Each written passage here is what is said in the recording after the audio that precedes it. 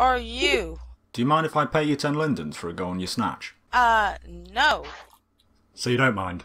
Who is this turkey? Get him out of here. Turkey? I think you need to leave. Is this you putting those blocks down? You need to leave. See, I would ask for a go on your snatch, but you sound a little bit old. You sound like you've been smoking for the past 30 years of your life. You seriously do need to leave. Seriously, you want to say that in front of my husband?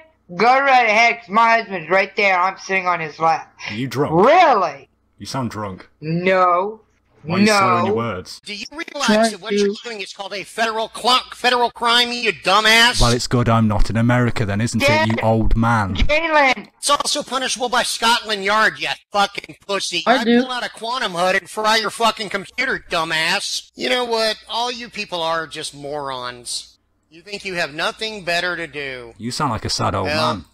I don't either. Then I'll just keep returning your boxes. Nothing better to do, your you're a sad old inventory. man on Second I'll Life. flood you.